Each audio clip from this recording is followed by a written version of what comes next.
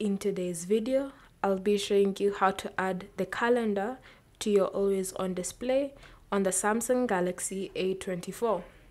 So first, open the settings app, and under settings, scroll down until you find lock screen. Under lock screen, select always on display, and then go to the option clock style. Here, you should see the more option. So I'll tap on more, and then you should see the option for calendar. So once you've selected that, choose the colors you would like it to be in.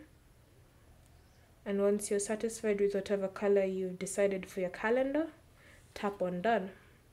So you'll notice that when you go to your lock screen and then tap to show the always on display, your calendar is now appeared.